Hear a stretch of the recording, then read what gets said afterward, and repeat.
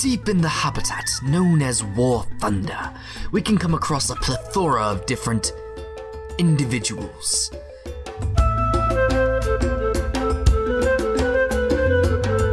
In this hostile and tumultuous environment, all members, including you, the player, should make it a paramount priority to learn about the unique variations of teammates.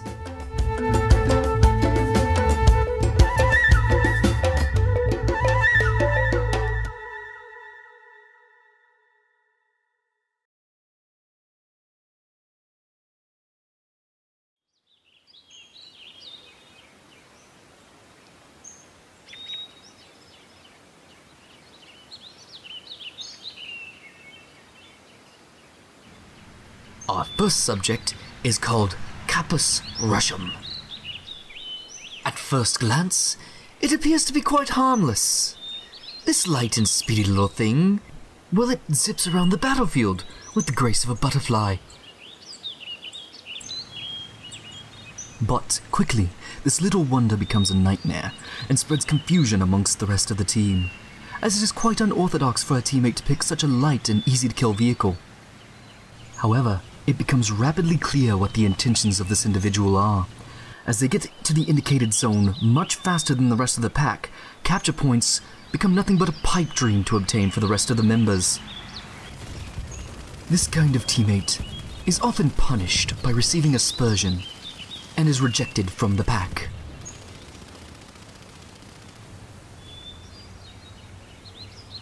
Our second subject of the day is known as Plius botia.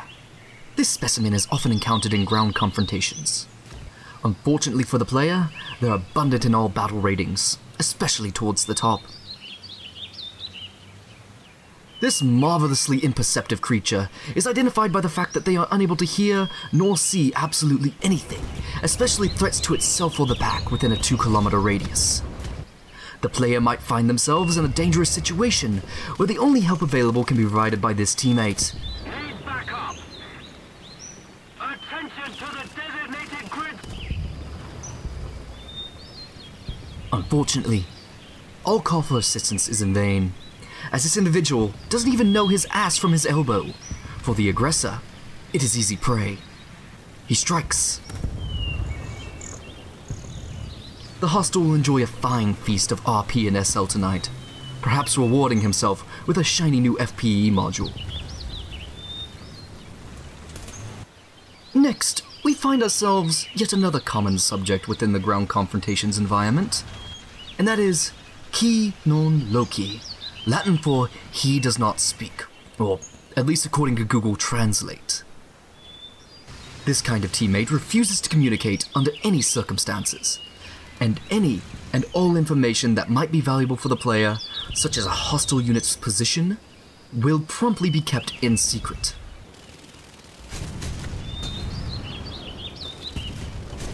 The amount of teamwork on this individual is entirely non-existent. This lack of communicative skills often results in this player's perishing alone, wondering where his team is.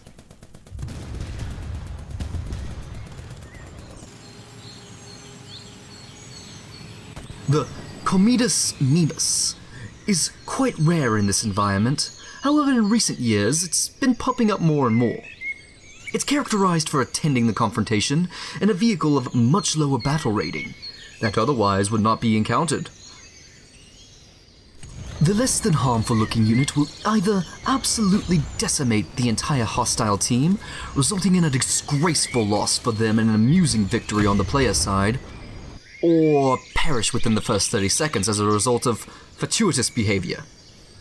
However, it is important to know that the latter outcome is the most frequent.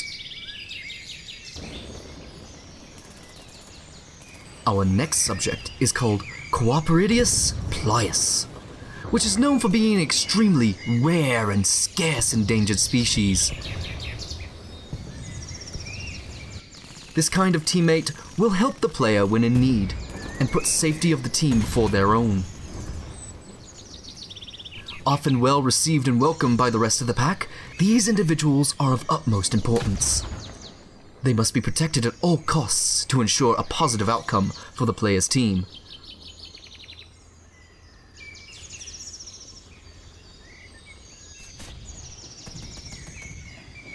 The Anois spammus is an invasive species, being common in both ground and aerial confrontations. They cluster the player with any conceivable spamming methods. These including, but are not limited to, spamming in chat to attack the D-point, constantly firing machine guns at teammates, and being a general nuisance to the rest of the pack. These players find great amusement in their actions, especially when a reaction is provoked. It is best to radio mute them and let them starve for attention like their parents surely did to them when they were young.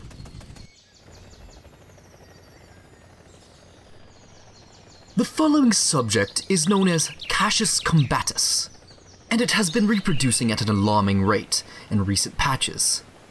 Cassius combatus currently dominates the sky environment of War Thunder using helicopters.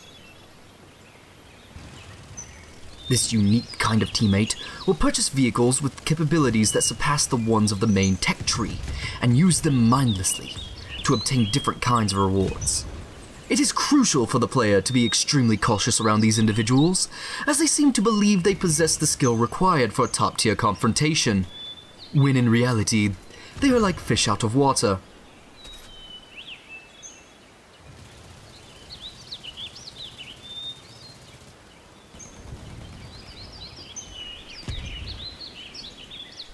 This species is rare and widely unknown. It is yet to be fully classified and is believed to be from a larger genome. These are the kind of teammates that often perform acts that the pack might find distasteful or disturbing, such as infixing widely controversial illustrations onto their vehicles, possessing nicknames of questionable nature, and combining letters in a rather repugnant and obtuse manner. This kind of degeneracy knows no bounds, and often results in targeted attacks from the pack itself.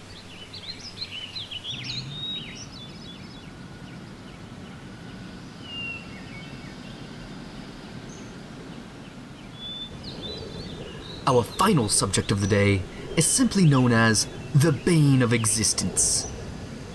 It is the most common of its kind when it comes to the battlefields and skies of War Thunder. This individual holds a gratuitous amount of self-interested thoughts, and thus will do everything in its power to be an absolute dipshit. Allied forces have captured a zone. They are often seen dispatching their own allies or using them as bait, as well as plunder other teammates' kills for their own benefit. What is more troubling is that if this kind of despised subject does not obtain what they yearn for, they will proceed to mock, provoke, and insult the player or the team's performance, regardless of the possibility of victory.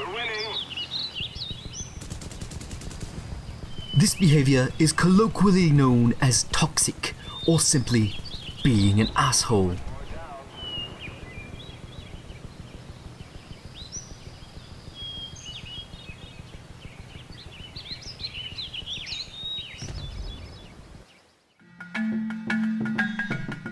We hope you found this information helpful for your continuous enjoyment of War Thunder.